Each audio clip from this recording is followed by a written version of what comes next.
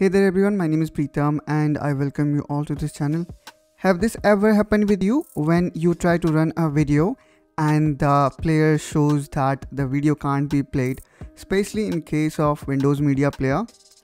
What you will do in such case, maybe then you will think of installing other media player, for example VLC. But what if I say you can run the same media file with Windows default player? So in this video we're going to see that how we can enable it, how we can download multiple codecs such that our original media player is capable enough to run the all video files. So without ado, let's get started.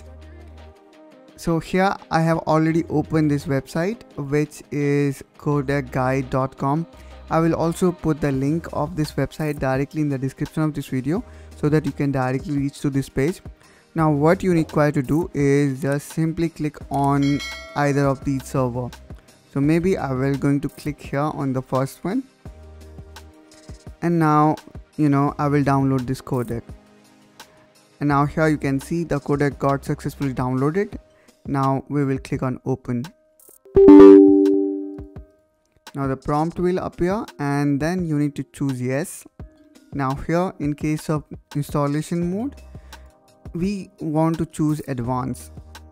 Now here you can define your favorite player.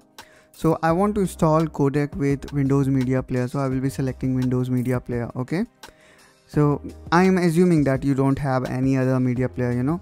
Even you can enable or install more codecs with VLC, but here in this case I want to go with Windows Media Player. Here you can see I am also enabling the file association with Windows Media Player only, and here again preferred audio player I'm selecting Windows Media Player back again. Now we can also choose this option which says install only 64-bit component. Now let's click next, and here what I will do, and here you can see the type of codecs that is going to get installed in your system. Now again we will click on next, and again let me just go through next. And here also we just need to press next. So here you can define the decoder, but let's go with the default one. Okay, and again, and here we go, the file types that now our media player will support. So there may be a high possibility the file that you want to run is among these formats. So now let's click next.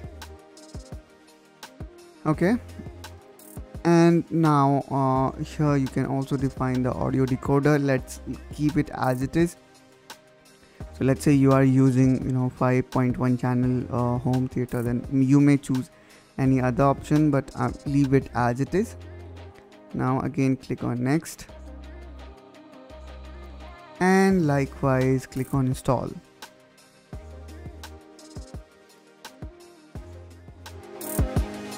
Okay, now here we can see we have successfully installed this klite codec pack. Now let's click on finish. Now we can see we have successfully installed the latest codec pack to our system. So what does this codec pack do? It enables or it power up our media player. Now our default media player is capable of running almost any type of media format.